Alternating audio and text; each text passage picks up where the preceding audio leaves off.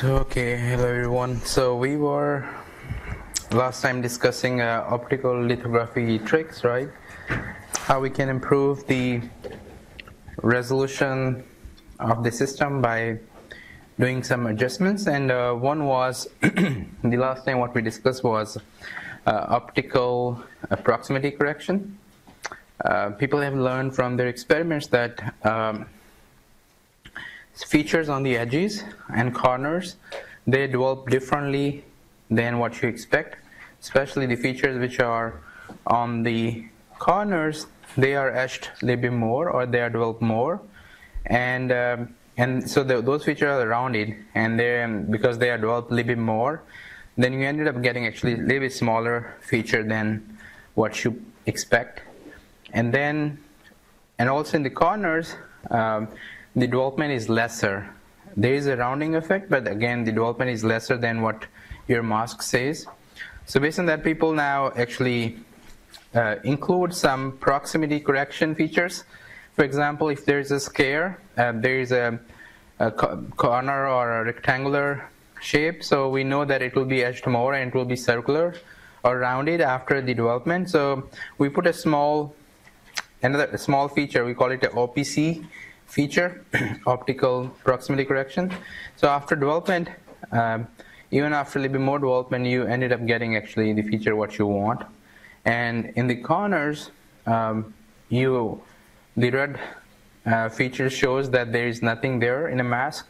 So you ended up having less development in that area, but still, because you started with a smaller area so your corner would be very similar to what you were expecting. So by doing it, you can improve the resolution, especially when you're working at a nanoscale. For example, with the F2 laser, with the deep ultraviolet, without these features, you would expect something 150 nanometer, but by doing these adjustments, you can actually go up to 100 nanometer.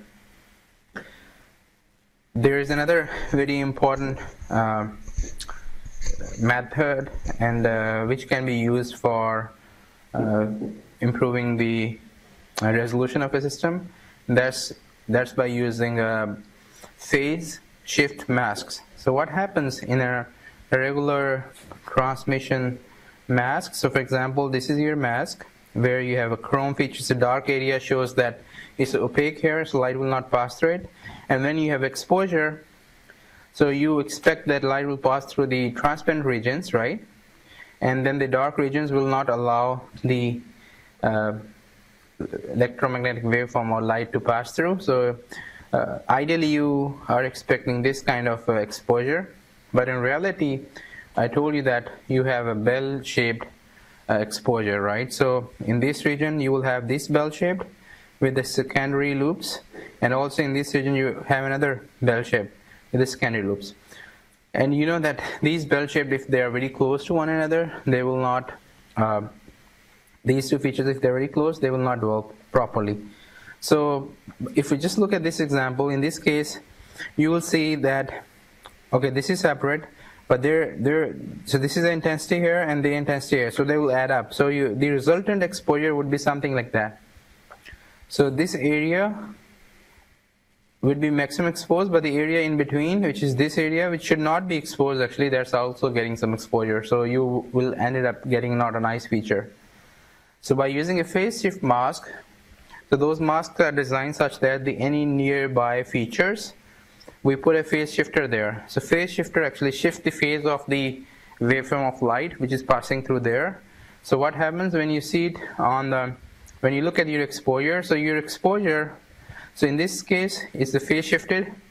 So your exposure intensity or energy at the wafer from this side will be similar as before. But on this side, because you're shifting a phase, you will have this kind of exposure downwards. And you will see in this case now there will be a destructive interference happening at this point because you're inverting a phase of the light. And on the wafer surface, the intensity or power, which is the transferred per unit area, would be like this.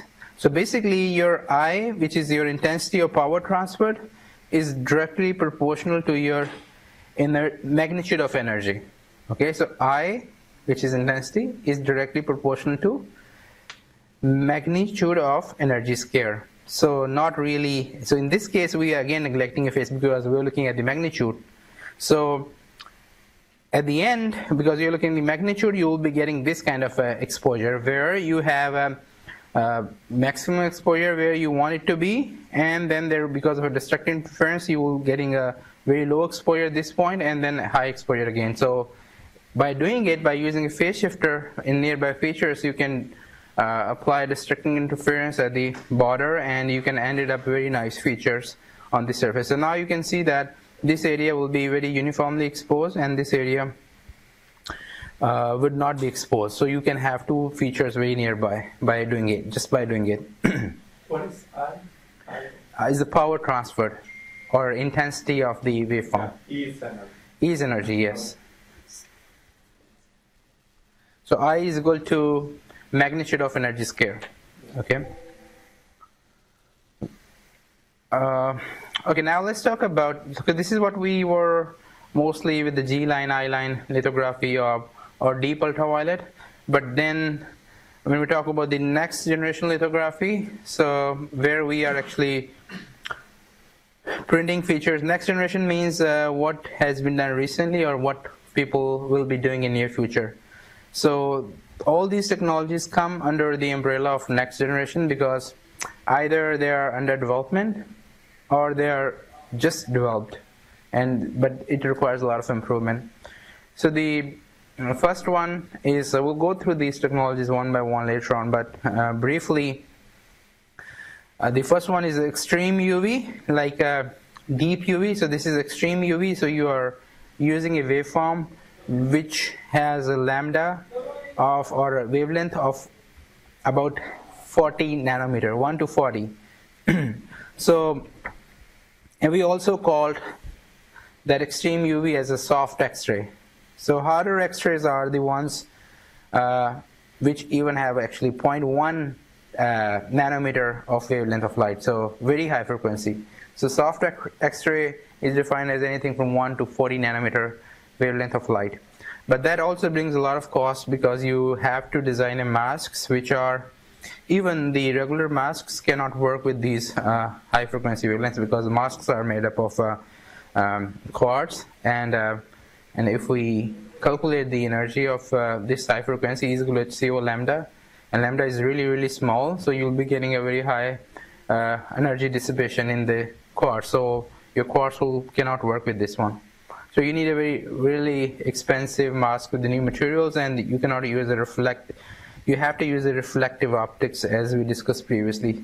There is another lithography technique, it's called the proximal X-ray lithography. So basically, in that case, we further reduce the wavelength of light. These systems are commercially available, but they're very expensive. So the wavelength of light in a harder X-ray is about 0.1 nanometer. Okay, so these are mostly in electromagnetic waves like the light, but then we also use an electron beam or focus ion beam. So when you say electron beam, it means electrons are coming and hitting the surface and exposing your wafer. And ions means you have a small ions, it can be gallium ions or some other ions which can hit on the surface. You can control the exposure. So the E-beam, we briefly call it as an E-beam lithography, electron beam lithography. So it's a very, very commonly used equipment, by the way. So you have a very focused beam of electrons which you focus on certain area, very small area, so it's really focused, and you can expose the area very specifically. You can have features about,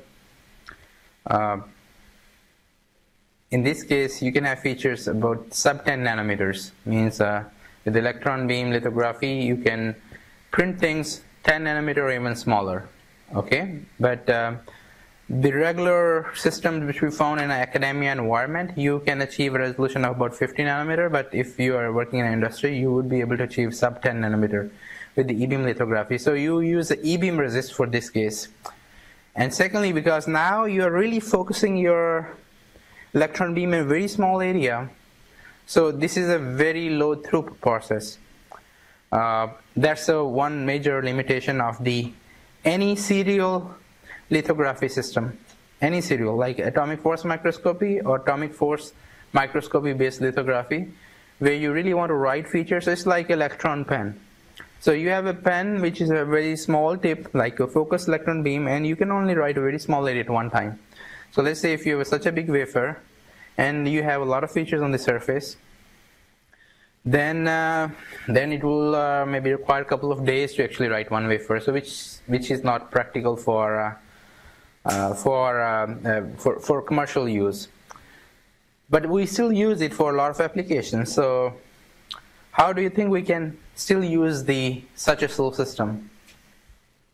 When you make computers and computer chips, right? So E-beam is also used at certain processes. So how do you think we should be able to use such a slow system, but with a high throughput requirement? Can we have maybe multiple electron beams or what? Yes. You use it for like very specific things that need the very fine focus, but not the whole wafer. That's correct. So the reason is we don't require 10 nanometer everywhere. I told you, right? The technologies we work with, the only few features are really important, and those should be in nanometer really small, but not the whole thing. So some source and drain and gate region. So gate might be you need a very small gate, but other things are still larger. So you only write the features which require a super high resolution with the E-beam, only those areas, and not the whole wafer. So you can still use the optical lithography or X-ray lithography based on your requirement, whatever you want to print, and then with the small features you can use the E-beam, because the wafer can have multiple exposures. So you can cover it, you can do a second exposure, you can cover it, you can do a third exposure. With the E-beam, because you're really focusing on a small area, do you think we would require a mask? No, we don't need a mask. It's just like have you ever used a 3D printer? In a 3D printer, whatever design you give it to the printer, then it starts printing like that, right? So you control the motor where it goes. So in that way, in the E-beam lithography system, there is a small software which normally comes with the system, or it is also compatible with AutoCAD or SolidWorks or some other types of softwares, where you design your mask that what you want, and you define the location where you are, right? So you align your wafer with electron beam gun. So you first define, okay, where you are, and from there you then calculate the respective distances where you want that feature to be, and then this electron gun goes there and start writing there only. Okay, so directly on the surface of a wafer. But yes, there is a resist which is used. It's called E-beam resist, which is different. PMMA is the one type, so there are quite a few types available. So those resists are sensitive to the electron exposure. So what electron does, actually, it also transfers the energy to that photoresist in certain localized area, and then after that you also need to develop it. So it breaks the polymer chains in small area, and once you develop it, then you have that feature printed on there, and it is very nice resolution. I myself use it for making electrodes of 100 nanometer, it was very repeatable, but it takes some time to actually learn the tricks. There's also, and the same way you can also use the ions to really etch small areas. Some people use ions actually if there is some defects in the mask which you have. People use these tools also to fix those defects also, because you can really go into a nanoscale and you can fix those defects. But again, the ion beam can be used for making holes, small holes for different applications, and and then it can also be used for localized deposition. If you want a certain material to be deposited in a certain area, very localized, so the ion beam, you can focus the beam in a certain area, and the chamber has to fill with a gas which can react with the surface and make a layer. We will cover the deposition techniques later, but basically you can go anywhere and you can deposit a very selective material specifically at the nanoscale by using the ion beam. And you can also write it on the surface with the ion beam, anything, because it will etch away the surface. But again, it's also a serial method, so it's very time consuming. So these electron and focus ion beams are also used in a projection format. Means instead of focusing them directly, so you project them. Excuse me. So you project them in different directions through a mask. So basically, you try to increase the throughput by having a more exposure, but then in that case you have to use a mask, and that's tricky to design, but not commonly used equipment. There are other techniques. It's called the proximal probe lithography. When you say proximal probe, it means you have a probe. Like electron beam, you have a beam which is focused on a small area. In a proximal probe, basically it means the atomic force microscopy or atomic force microscopy based lithography. So what atomic force microscopy means, that it's called AFM in simple words. So AFM, the equipment operates such that, so you have a very nanoscale small tip of a certain material. So your tip is nanoscale, and with that tip you can go to certain area, okay, and then you can write it with that tip physically. And you can do many things with the AFM, but basically the idea is that you can have a small tip, you can go a certain area and you can write it. You can erase features with the AFM. And let's say if we have certain features on the surface and you want to image things, the AFM can go there. The tip is flexible, so it doesn't break very easily.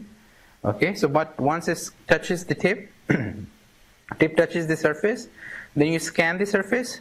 Where the features are high, so tip raises, then features are low, it falls, like a profilometer. So you profile the surface, and based on how high and low it goes, it generates the image pattern of what it sees.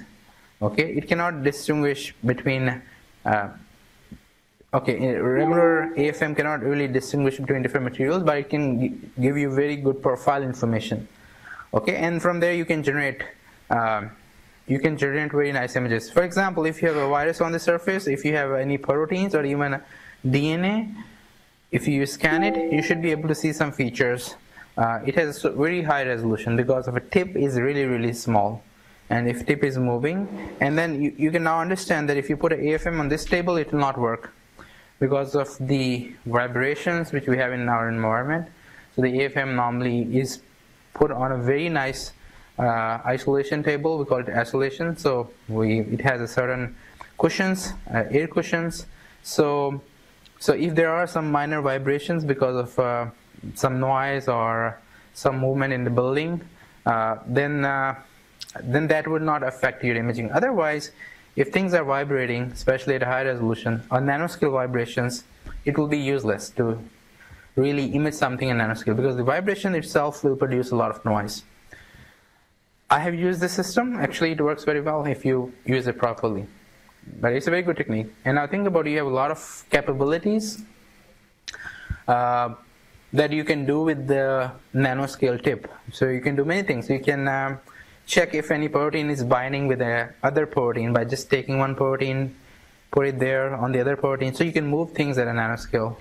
And we'll see quite a few applications a little bit later. We can use people have used certain inks which they connected with the pin, like you write with a pen, so which has ink compartments. In that way, this nanoscale tip can have some ink. The ink can be made up of any polymers. It can be made up of any organic molecules like a DNA, like proteins, and you can actually write it on the surface or make patterns on the surface. If you want to functionalize a very small area, let's say if I want to functionalize a circle on the surface for some reason, 10 nanometer diameter, I can do it with AFM. Okay. Otherwise, it will be very hard to locally functionalize certain area. So it finds a lot of applications. In one of our previous when I was teaching this course, I think last year, there was one student who was working in a company, and I forgot the name of the company, in Delray, and so their company, what they does is they just work with AFM mostly, and they were fixing the. So their company actually provides services to big companies, IBM and all those people. So they have very expensive masks. So when you use a mask over a large period of time, some of the masks can get damaged, and so they were actually fixing the masks only. and mostly with the AFM. So let's say if your two lines are getting connected because of some debris or something, so the AFM, you can go there and you can scratch the radio at nanoscale. So you can fix the mask, otherwise the mask would be very expensive. So yeah, you can have many different applications, and people have actually also used AFM for measuring the local elastic modulus or mechanical properties of a material. So let's say if you have a cell and you want to measure if it's flexible or not, or any other material which is flexible or not, you can go there, you can push it, and so it has those features. So you can really push that and see how much stiff the material is based on the bending of the tip of AFM. And the bending can be detected with the diodes, with the laser, which we'll go through it later, but for now I think it's okay to just give you some overview that it can have some various applications. There's another technique, it's called the soft lithography, very commonly used for making microfluidic and nanofluidic devices. We call it soft lithography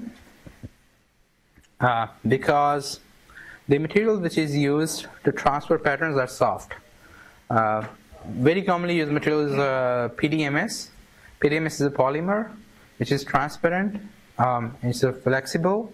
So in soft lithography, what it means is that if you have a feature on the surface, and then you can use those features to make more features like embossing. So you really have nano or micron scale features, and you then put another polymer, you just press it on the surface at a certain temperature and conditions, so then your features are really embossed or printed inside physically, and then carefully then you remove it, right? So you can think about if you're printing features on a layer, if you remove it, then there will be a lot of sticking or adhesion because of maybe hydrogen bonding or van der Waals forces, so those things come into play, but then you actually make your surface less adhesive with the mask which you're using to print it, or with your master which you're using to print it. So in that way, but it's a very high throughput technique. So you have a one master which can be used to print many more features. So you can just print it for some time, maybe a couple of minutes, and then remove it. If the pattern is with the transfer pattern is good, then it means you can have many patterns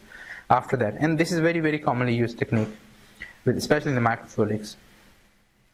And that have quite a few applications. So nano-imprint lithography is very similar to soft lithography, but in this case, in soft lithography, we normally don't use the temperature and pressure, but in nano-imprint lithography, we apply a certain temperature and pressure also, and to make, and then we also use some resist on the surface of a wafer, so that allows, very similar to soft lithography, that allows the pattern to be transferred at a nanoscale resolution. So that's a very important technique, very new, not really new actually, it has been out there since a couple of years now. I know the FIU also have one nano printer at their facility. In case if you really want to see it, you can go and visit them maybe. But yes, so these are in general techniques which are used at nanoscale to make features on nanoscale. So, but let's look at the device processing, how it looks like. So for example, we have this silicon wafer, we oxidize it, we can put a photoresist, okay, and then we put a mask. So that's what we did before, right? And then we expose it, then it will take off the photoresist, then we can transfer pattern actually to the bottom layer, right? So how we can transfer that pattern from the photoresist to the silicon dioxide layer? With etching.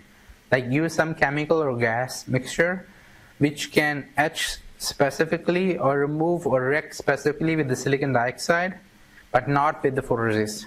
So if you use that kind of a chemical or gas, if it is a chemical liquid form, we call that as a wet etching.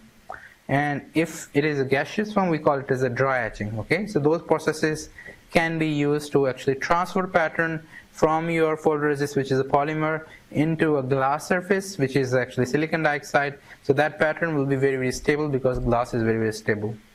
Now, with the silicon dioxide, if you transfer pattern in silicon dioxide, do you remember what liquid chemical we can use to etch silicon dioxide in this case? We have discussed that in the last class. So what, huh? HF, yes, hydrofluoric acid. So we did talk about a hydrofluoric acid quite a few minutes. So basically HF reacts with the silicon dioxide, and I mentioned that we cannot store it in a glass bottles and all that, right, because it reacts with the glass. So HF is very selective in reacting with the silicon dioxide. It doesn't react with the silicon, it doesn't react with the polymer or photoresist. So that's a good chemical to HF, silicon dioxide. If I put this wafer in HF, it will take off the silicon dioxide from this area. So, and then you can remove your photoresist from the surface and the pattern can be transferred. Okay, let's say now you have open area. So this is actually open area, okay, where there was silicon dioxide. Now the pattern is in silicon dioxide. Now we can actually, remember if we build a transistor, so what three terminals transistor has? It has gate and source and drain. And source and drain are actually either N-type or P-type, okay? We'll not go into detail, otherwise they'll be away from the main topic, and there are some students who doesn't have that background. So basically we sometimes want to dope those source and drain with the P-type or N-type dopants to make them conductive, okay? For otherwise they will not work, okay? But then again, in order to really understand it, we have to a little bit know the device physics, like why we really want to make them P-type or N-type, but let's not go there. So, but basically we want to make them P-type or N-type, and for that we can actually bombard ions with the ion beam lithography, right? So you can bombard ions on the whole surface, and you really don't have to really focus in this case, because if you bombard ions on the surface, then the ions will only go through the areas which are open, right, in this area. So the ions will come and will be deposited in this region, and based on how much energy you are using for the ions, like how much acceleration they're hitting the surface, they can go deeper or less deeper based on how much energetic those are. So basically we bombard them with the ions. So the ions will be deposited. In this case is a P plus. Okay, so P plus means we are using a P-type dopant here. And can you name one P-type dopant? Anyone? P-type dopants? Yeah, we went through it, right, in the second lecture. What? Boron. Yeah. So P-type dopants are boron. So you remember boron is from which group? Group 3. Boron is from group 3. And do you know any N-type dopant? Phosphorus, group 5. Okay. Excuse me. Arsenic is also, I think, from group 5. That is also commonly used as a dopant. And silicon is from group 4. That's why it's a semiconductor. So we dope it with a P-type impurity. In this case, let's say boron. And then you have this source region ready. Then you can remove also silicon dioxide if you want to. So in that way, we have made actually a certain region which can be really, really small, which has a different electrical properties than the substrate.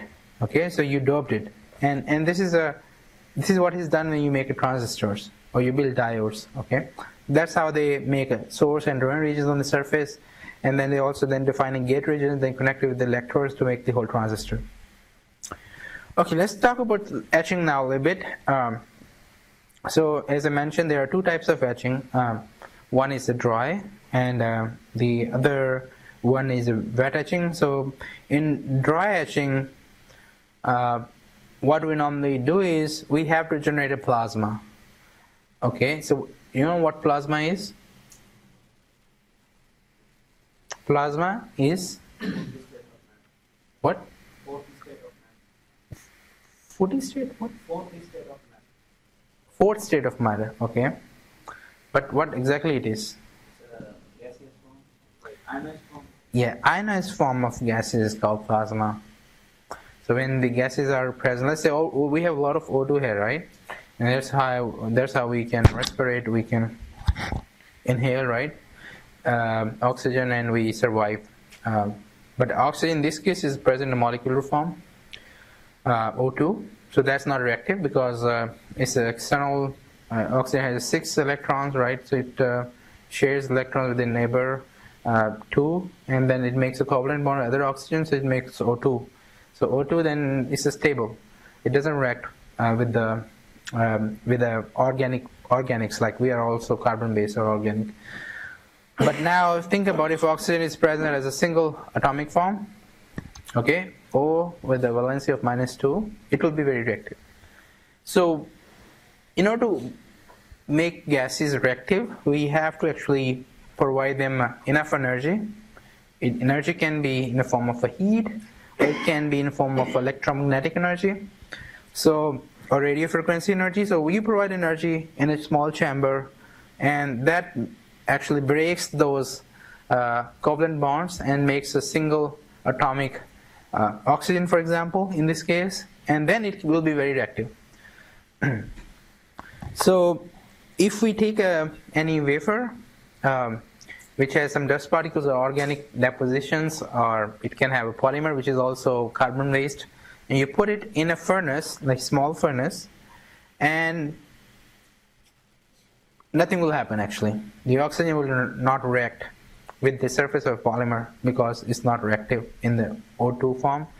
Now if we now generate a plasma by providing a high energy focus with the radio frequency energy transfer or a heating, if you actually provide a high energy, then the oxygen will dissociate into the oxygen atoms, and then it will start reacting with anything which comes into its way.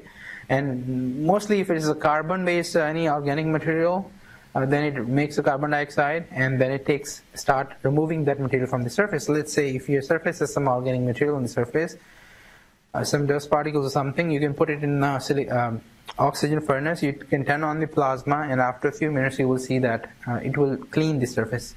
It will etch away the small dust particles, or if there is any organic material on the surface. This is how people also clean a lot of wafers when they do the processing. So it's very commonly used the cleaning method with the oxygen plasma. Okay, so we can also use, sometimes the oxygen, sometimes a gas doesn't react very well with the material which you want to etch. So for that we also sometimes use ions, okay, like gallium ions, argon ions. So they are heavy, noble gases, but you again in the plasma form they also becomes atomic form, becomes converted into atomic form, and then they start also reactive. So what you does in that case, if this is a wafer, you apply let's say your ions are positively charged, then you apply a negative terminal or negative electrode is connected with your ground with your wafer, and then you apply very high potential, few thousand kilovolts for example, very localized, so that those ions will come and hit with the surface with the high acceleration, as you are doing the ion implantation previously. So those ions will come and hit the surface, and they can actually etch your materials from the surface which are harder to etch.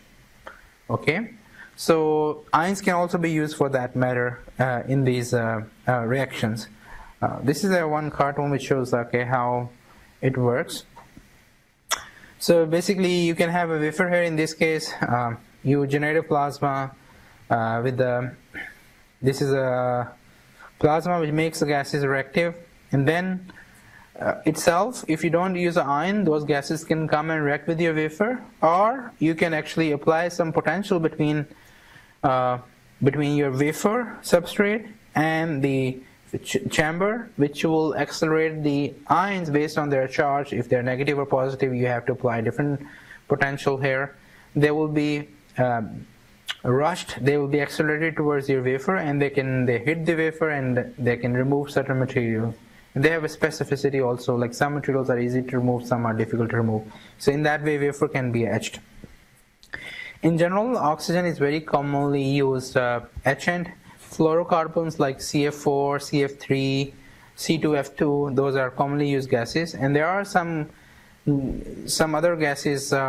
Basically it's based on either chlorine, most of the etchants, or fullerene. Why? Because chlorine is very reactive, group 7. Chlorine and fullerene, they also group 7. They are very, very reactive. So most of these gases which are used for dry etching, they are either chlorine based or fullerene based. So in a fullerene based, it's a CF4 is very commonly used. CF3, C2F2, and C3F also, I think, in an ionic form. So these are some of the gases which are used for etching silicon, silicon dioxide, and all that. And there's a table here which shows CHF3 and CHF3, CH2F2. So if you look at all of these chemistries, you will see this is SF6, right? So this is a fullerene based. This is CClF3. It also has a fullerene and chlorine. We also have a CCl. It's also chlorine based. CF4, like Freon 14, we call this Freon 14. CF4 is also fullerene based. So most of the chlorine are fullerene based. And this table shows their specificity, how they etch different materials. For example, let's look at any of those. For example, if we use oxygen, because we discussed the oxygen briefly, so let's look at the oxygen. O2, 51 SCCM. SCCM is a unit for, I forgot the full name, but it's a unit for airflow. So how much gas you want to pump into the furnace, that's defined by SCCM. 50 watts is the power which you are actually providing to the chamber so that the ions can come and hit the surface. 50 kilohertz is actually the radio frequency which you're applying to the chamber to make sure that you have a plasma generation. 300 millitorr is the chamber pressure. So you normally do it at a low pressure and high vacuum to make sure that there is no dust particle or no other gases are there, because they can contaminate your wafer surface. And this is their selectivity. If it's a silicon or silicon carbide, it doesn't react with that. If it's polysilicon, it doesn't react with that. If it's silicon dioxide, it doesn't react with that. If it's silicon nitride, it doesn't react with that. If it's aluminum, it doesn't react with that. So it's very, very specific. It reacts with photoresist because it's a polymer. And 350 nanometer, I believe 350 angstroms per minute. So basically 35 nanometer per minute. So if you have a photoresist which is let's say 100 nanometer thick, so you can do the oxygen plasma at these conditions for 3 minutes. So it should remove the photoresist from those areas which are not covered with some other material. But it will not do anything to either aluminum or silicon dioxide, silicon nitride, silicon, so which is very selective, which is good. And in the same way, we can have other gases. Let's say now we want to add silicon dioxide, for example. So if you look at this table, so this is where it is showing a high selectivity, high etching rate for silicon dioxide. So let's look at that. So it's a CF4, CHF3 plus helium, as these are used as an ion. So combination of different gases, 450 watt power, 13.56 megahertz radio frequency used to generate plasma, 2.8 torr, and gap is 0.38. That's the gap between the wafer and your chamber height. How much high is the chamber? 38.38 centimeter. And test not performed but announced to work. So I think we don't have numbers here, but I think in literature we can find those numbers. In polysilicon, it etches like 140 to 190 nanometer per minute. Silicon dioxide, it etches 240 to 480 nanometer per minute. It also etches silicon nitride, 190 nanometer, is photoresist. So it's not selective actually. So this one is not selective. So it is etching actually everything which comes into its way. But there are some methods how you can make CF4 based surface chemistry also selective. You can mix oxygen, for example, or hydrogen, then it makes selective. It etches silicon, not silicon dioxide, or other way around based on how much you mix those two gases. But still, it shows some non-specificity. So the dry etching is normally not very, very selective. Some gases are, for example, oxygen, but other CF4, because if fullerene is very reactive, whatever comes into its way, it reacts with it. with a little bit more reaction or less reaction, but it reacts with most of the materials, silicon-based materials. So from that perspective, it's not really a selective method. The wet etching is in general very selective because it's a chemical etching, so we don't make ions with the energy. So it's just a chemical, like HF, for example, it reacts with the silicon dioxide with a certain chemical reaction, not with the silicon, for example. So those and there are some gold etchants also, which are used for different applications.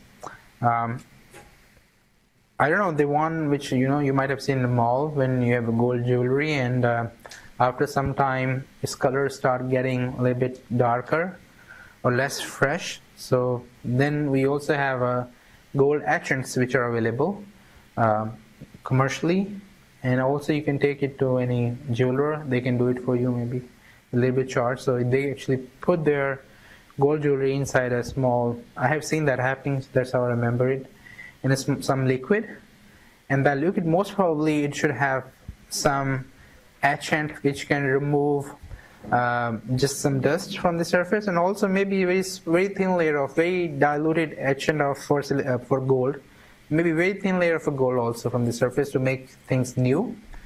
So yeah, those but it has to be very selective in that case, and also it should not etch a lot, maybe 1 atomic layer or 2 atomic layers, because if it's more vigorous reaction, then maybe you will not find your jewelry back.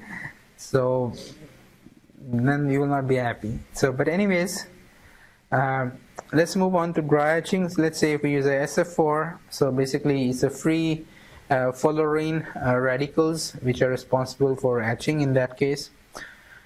In this case, we are not using any ions. We can use or cannot use ions based on the application. If we just use a fullerene as a gas, then it's isotropic. It makes isotropic profiles. When we say isotropic, there are 2 kinds of etching. One is wet and dry, but there are also 2 other types of etching processes. One is called isotropic and one is called anisotropic. So isotropic, iso means similar, tropic, so it means it etches away all directions similarly. So let's say if you have a small area which you want to etch, but it etches also vertically and horizontally. So you'll not see vertical features afterwards. You will see a bowl-like features because it's isotropic. So everywhere it etches similarly, which is sometimes not good actually, because if you make some features which you want them to be confined certain area, but when you do etching they start getting rounded, and you start seeing etching on the sides, so your overall feature size increases, right, which you don't want in many places. And then there are other etchants sometimes which are anisotropic. So anisotropic, which actually etches in certain direction, more specifically, not the other directions. So let me ask you a question. If we use ion bombardment to etch materials, okay, ions to etch materials, do you expect anisotropic etching or isotropic etching?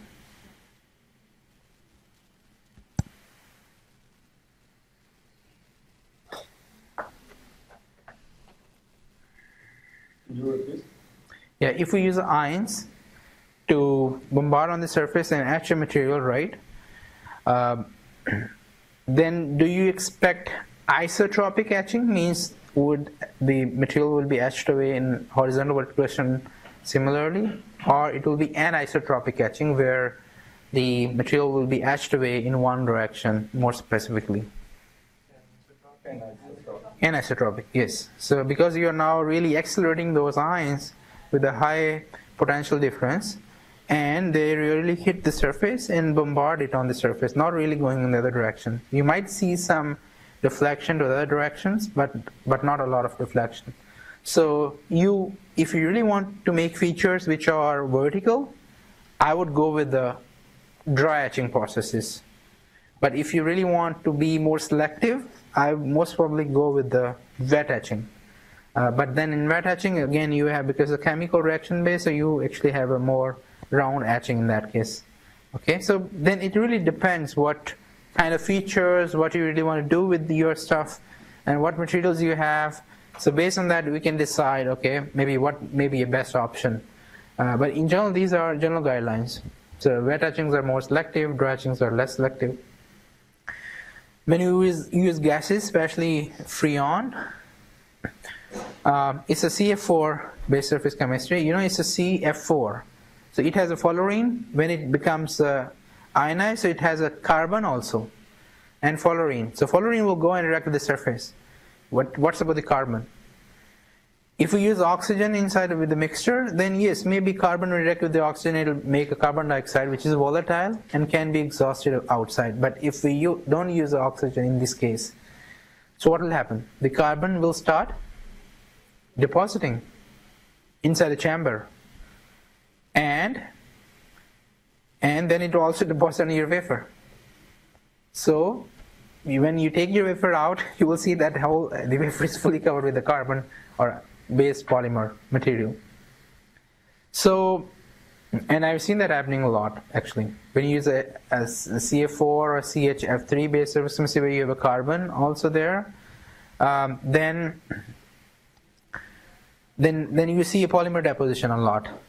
Okay, and that polymer deposition, if not, now let's think about it. If you have CF4 only, you're etching silicon dioxide, and now you will see some carbon deposition, and after some time you will see a full layer of carbon on the surface. And what will happen with the etching then?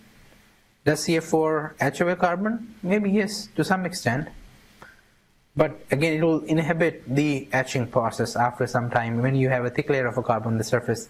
But if you have oxygen there with the CF4, then oxygen actually reacts with the carbon, it can take off the carbon. So with the Freon base, this is very common, and the problem is that you can use oxygen, but you never know the person, if it is a common facility where people are using one equipment for a lot of different applications, mostly in the academia environment or R&D environment, they test it with different materials and chemicals. So let's take example. If you come, you look at, okay, you reserve the equipment online, you went to the equipment, you open it, you put your wafer, you close it, you decided, okay, what gas do you want to use, you turn on the system for 10 minutes after that you see it that your surface is full with the carbon, although you didn't use CF4. Why? Because there was already carbon deposition inside the feed gas lines. The chamber is connected with the gases, right? So there was some carbon deposition there also, and that carbon will come and will deposit on your surface. So and you might have a very expensive, and you might have spent a lot of effort in actually making that wafer. Now it's not useful. So it is very recommended that whenever you use these etching equipment, especially in the environment where other people also use it, then you should first turn on the system, run it for 10 minutes with the oxygen plasma only. That'll make sure if there is any carbon that will be etched away in the feed gases, it will be etched away and it will not fall on the surface. Then open the chamber, look at the chamber, see if there is anything deposited on the chamber itself. If you see a deposition, it means the furnace is not clean. So you have to maybe run it for 30 minutes or 1 hour on oxygen plasma. And it has to be clean before you put your wafer, otherwise it will not be useful. The other type of etching is, the wet etching, which is very straightforward. Most commonly materials which are used for, which are etched away with the wet etching is the silicon dioxide, silicon nitride. You can etch gold, you can etch silver, you can etch aluminum, you can etch almost most of the materials with the few are not etched very well, but yeah, we have etchants for these materials. But in this case, we have the etching profile looks more like this. So let's say if we're etching on this area, then you also see etching on the side direction, on the sides or horizontal direction. So your features are more round out at the end. So some of the most commonly used etchants, just as example, are like acidic nitric phosphoric acid for aluminum, for example. Nitric acid can be used for copper, hydrofluoric, also known as buffered hydrofluoric or buffered oxide etch. All names are for hydrofluoric acid. For silicon dioxide, right? That's what we know already. Phosphoric acid for silicon nitride, and you can use potassium iodide or iodide 2, H2O mixture at this concentration for gold. And in that way you can find also recipes for other materials to be etched away. You can find chemicals. In wet etching, there is one important types of etchants which are anisotropic. In general, the wet etching is also isotropic. These are isotropic etchants which etches all different directions, but there are some etchants actually which etch the material in a very specific direction, and they are called the anisotropic, and they are actually chemicals. One of those chemicals are potassium hydroxide, for example, KOH, potassium hydroxide. It etches away very specifically in certain crystal directions. For example, if we have this opening and you want to etch that opening, and you put this material in a potassium hydroxide, and potassium hydroxide etches silicon, so it starts etching in this direction. So it etches away like a triangle. You will see your feature will be like this at the end. Do you see that it's a pyramid shape, in reverse of a pyramid? Right? Let's look at the other form. See, in this case, so this is the etcher is going through the opening and etching silicon, but it's etching at certain angle. And like you can also, this is side view, so it's etching at certain angle. And then you will, at the end, you will get this kind of a feature. If you start with a small window, then you ended up, the window will close somewhere in the middle, right? So it's called the pyramid shape. You can use the potassium hydroxide or potassium or tetramethyl ammonium hydroxide also. We'll call it as a TMAH. Those are two commonly used anisotropic etchants for silicon. Okay, now the question is, why do we see that kind of a structure? Why it etches in that kind of a direction? Because it etches actually in certain crystal directions. It has a more etching rate as compared to atoms which are in other crystal directions. So in this case, the wet etchant, if we use KOH, it etches, this is a 100 direction, okay? So if from the top to bottom is a 100 direction, so it etches actually more in 100 direction, and on the sides it's actually 111 direction. So it etches more at 100 direction and etches less on the sides, which is 111.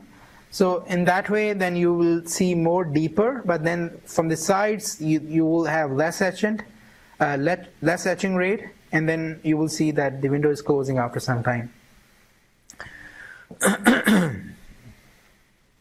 In general, if you use a TMH, it etches about 0.6 micrometer per minute in 100 direction, and it only etches 0.027 micrometer on the side. So 0.02, like 1,000 times less than in one other direction. So it's anisotropic. So it's very directional oriented. Okay, low battery. Let me just put my charger.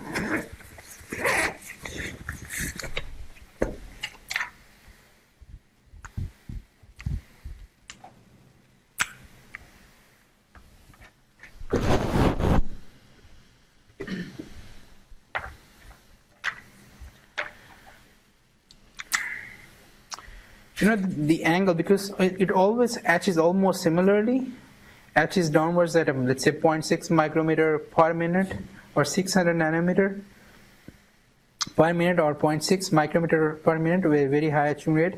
And on the sides, etches 0.027 micrometer per minute. So you will get very defined shape always. And there is one characteristic of this shape, that you will always get this angle close to 54.7 degree centigrade, not centigrade, degrees only. So this angle is always about 54.7 if it is a silicon. Okay, so let me show you. So this is another table which shows how the TMH etches in one direction or other. Let's look at, okay, TMAH 20% and 79.8 degrees centigrade. Okay, so definitely if you change the temperature, it will have a different etching rate. So at these conditions, if you are in a 100 direction, you will see that its etching rate is 0.6 micrometer per minute, right? As what I was saying. At 111 direction, which is this one, right, is 0.017. I was saying 0.02, so it's actually 0.01 at 111 direction, which is on the side. And then the ratio between 110 and the 111 and 110 is actually 37 times. So you get a more, actually not 1,000, it's 137 if you do the math. 0.6 divided by 0.01. Can you do that? 0.603. Do anyone, you have a calculator? 0.603 divided by 0.017. 35.47. So yeah, it looks like a rounded number, so we are getting close to 37. In the case of TMH, which is another etchant which is used, it has a orientation or direction about 74 times more in the 100 direction than 111. So okay, so and you can then look at different directions. So based on which direction you are looking at, orientation of the atoms, it will have different etching rates. So in wet etching, and especially in anisotropic etching, there are different etchants which are available. So potassium hydroxide is commonly used, and tetramethylammonium hydroxide, TMH, is more commonly used. There are other etchants also, but they are more toxic. I have mostly seen potassium hydroxide and TMH being used for most of the applications, and out of these two, actually TMH is a better option because you don't have a potassium there, potassium ion, and especially if you're working with electronic components, then the potassium is a fast diffuser. It can diffuse very quickly inside the silicon dioxide, so we try to avoid potassium. But if you are not concerned with the electrical properties, then you can use a potassium hydroxide or TMH, so both works very well. Then in anisotropic etching, if you look at these graphs, you will see that when we increase the concentration of the base or of the etchant, you will see that the etching rate normally, let's look at the 100. So increasing the concentration, etching rate actually start getting lower and lower. So we normally first it increases a little bit, and then about at 25%, right? It has a maximum etching rate, and then it starts falling down because of saturation. Then in the case of TMH, also when we increase the concentration, you will see that from 10 to onwards, where is 100. So 100 direction, it stays almost constant and then start falling down. So that's why we normally pick 20% from here. We can use 20% to make sure that we have a good etching rate, and in this case we can choose maybe 25. We have a good etching rate in 100 direction. It also shows that the temperature effects. So in general, when you use a high temperature, so these are the etching temperatures. So it goes this way is higher because K inverse. So this graph is shown as in a reverse direction. So you have a more high temperature on this side. So when you use a high temperature, your etching rate actually goes high. And also in the TMH, if you increase a high temperature, your etching rate actually increases. So in general, with the high temperature, your etching rate increases, and with the increasing concentration, it can increase or it can decrease based on what concentration you're using. So based on that, we pick up the values. Normally 20%, 90 degrees is a very commonly used conditions for TMH and QH, both of them. Okay, so in wet etching, this is a summary of what we kind of discussed. The wet etching can be isotropic and anisotropic. Can you name any anisotropic wet etchant? can you name any of the anisotropic wet etchant? KOH, yes. And TMAH, yeah, they both are anisotropic. Applications, isotropic, when it etches all the way, we can make spheres, domes, grooves. Anisotropic, we can make angled nozzles, diaphragms, cantilevers, bridges. We'll see one example today, hopefully, if we get a time that where it can use to make some structures with some bio applications more specifically. So it has a high etching specificity, anisotropic etching at 1 micrometer in one this direction, and then in the other direction is a less etching rate. Isotropic depends on what kind of chemical you're using, so it can actually go very high, especially in hydrofluoric, for example. It's also 1 micrometer per minute. It can be even higher, 50 micrometer per minute, if you use some for some cases. So that's not important. So it's not a good number. It's a variable. It depends what kind of etchant you're using. So isotropic, okay, literal control, simple, okay, that's not important. So let's look at some of the images online. Let's see.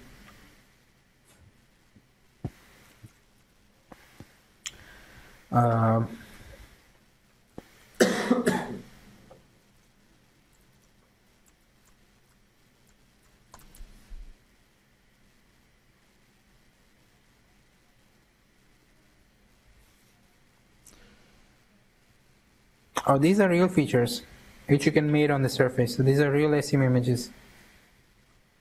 So someone has made this structure. I don't know for what purpose, but yes, you can do many things with that.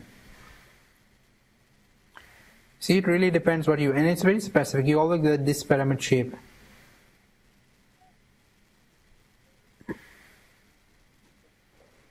For example, if you want this kind of a structure, you can make it with the potassium hydroxide. It's very, very commonly used. I used it one time for making a nanopores. This is one technology which is used for DNA analysis. And what I will do is today, let me do it right now, before I forget about it. I already uploaded actually a paper, which is a nanomechanical motion of E. coli on the cantilever. You should go through that paper, okay? On the canvas, and let me upload one more paper.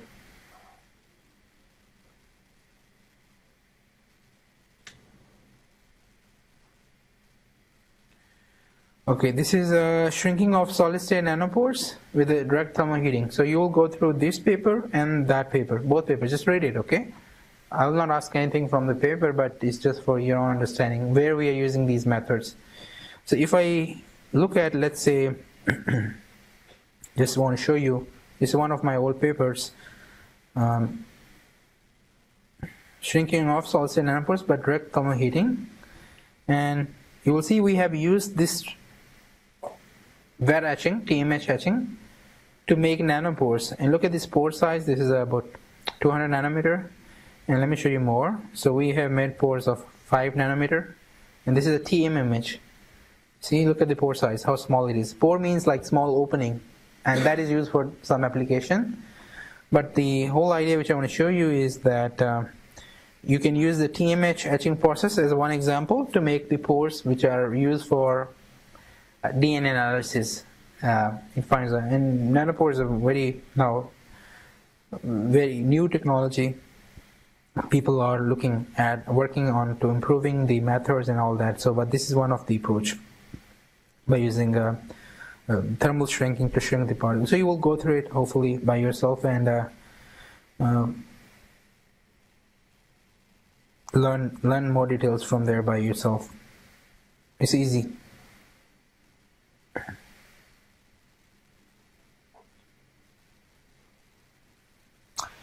Okay, so let's look at this example. So can we design a recipe? Let's say I'll give you some numbers, okay? So let's say this is a downwards is a 100 direction, and we are using a TMAH, and it's 20%, and we are using a temperature which is 90 degree. I will give you just the etching rates, okay, so you don't have to really look at the table. So in 100 direction, which is from top to bottom, the etching rate is 0.6 micrometer per minute, okay. And by the way, there will be one question in exam, midterm or final, regarding this structure, the TMH. I'm telling you right now, it will be asked one way or other way, so just remember that this is important to understand, okay, from an exam point of view also. Then on the side,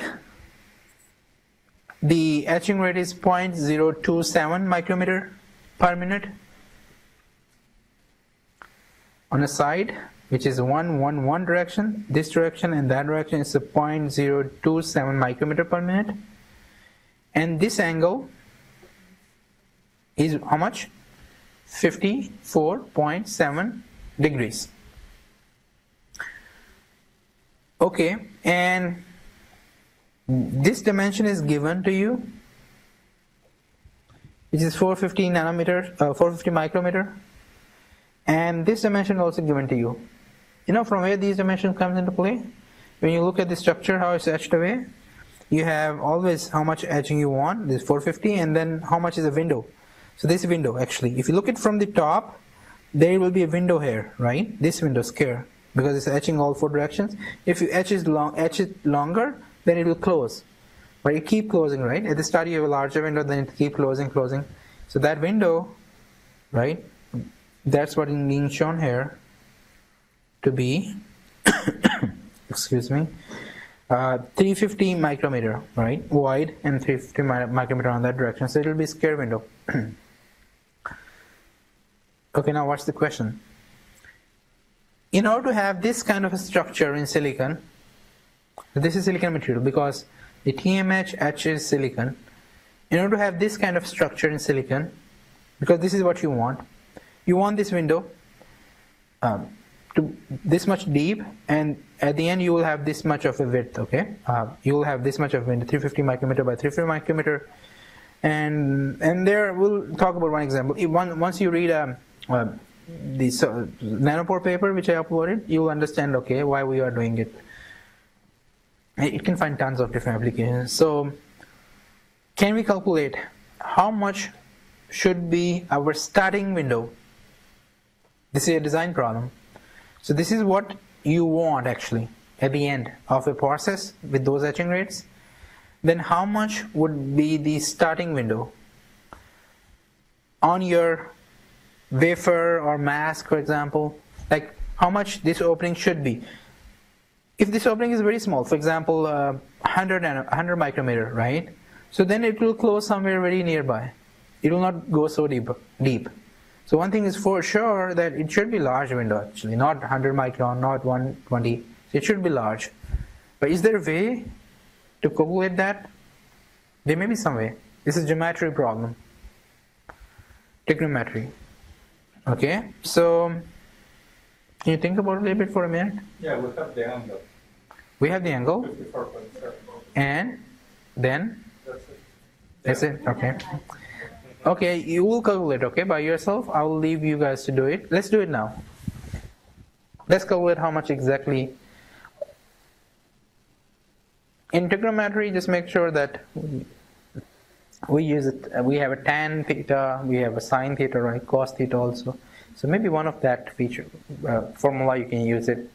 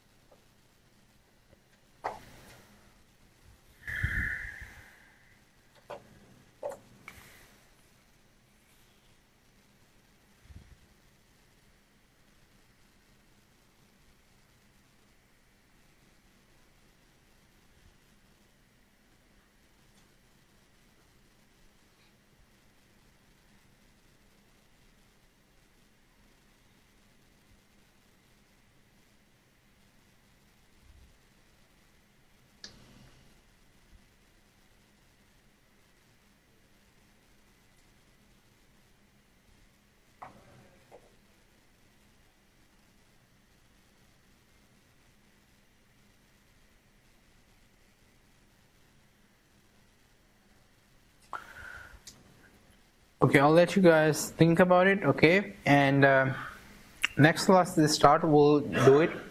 I want you to actually do it at home maybe.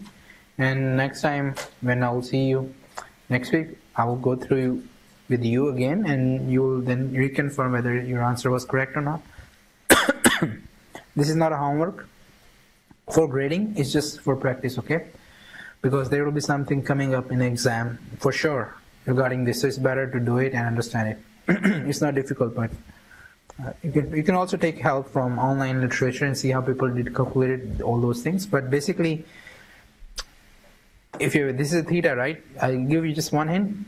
Tan of theta, tangent of theta is equal to perpendicular over base. So you have to use that formula somewhere and calculate how much should be the starting window. Rest I will leave it on you. Okay, there are just a couple of more slides. Before I cover those slides, let's look at one more example. I have also uploaded this paper, by the way. It's I think published in 2014 in Applied Physics Letters. So in this paper, they use wet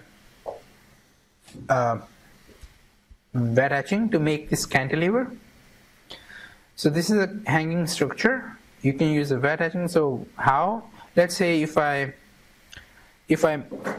design my mask such that this structure stays covered with the photoresist, for example, and then I also cover this structure with the silicon dioxide, and then I open up this some windows from on this side and that side. So what happens with the etching, right? It etches this way. With the etching, it will etch away all the silicon also under it, and only this cantilever will be left, which will not be etched away with the KOH, which is made up of silicon dioxide or silicon nitride. So you can make this hanging structure. So in this paper, which you will go through, this is also how AFM works, by the way. So then they also have a laser which is pointing actually on the tip of this cantilever, and then you also have a sensor. So whenever the tip is bended, the tip is mechanically bent, if there is something attached, because you look at the size. So based on this scale, looks like this tip width would be about 10 micrometer approximately, which is 5 times thinner than our hair, and the length is about, I think, looks like 100 micrometer. You can get the exact numbers from the paper itself, which is I uploaded on Canvas, so you should read that. So what they have seen that with this one, if something like one cell, which is 10 micron diameter, will come and sit on the surface, it will bend. Because it's a flexible material. Silicon dioxide is also flexible when it is very thin. So what they have done, they have seen that when they have, this is CFU, colonial forming units per ml, it means these many E. coli's. If they put, how much was it? 10 raised to the power what? Like 6? 10 raised to the 7 or 10 raised to the 8 E. coli per ml, and you put it, and then definitely they have attached some antibodies on the surface so that they can come and bind with it. So once the E. coli actually bound on the surface of a cantilever, it starts bending, and when it bends, then they use a laser and the diode to the imaging system to actually see that bending. So because if it is bending a little bit, then your reflection will be a different angle, and if it is bending less, your reflection will be a different place. So from there you estimate, okay, how much is being deflected, and they have no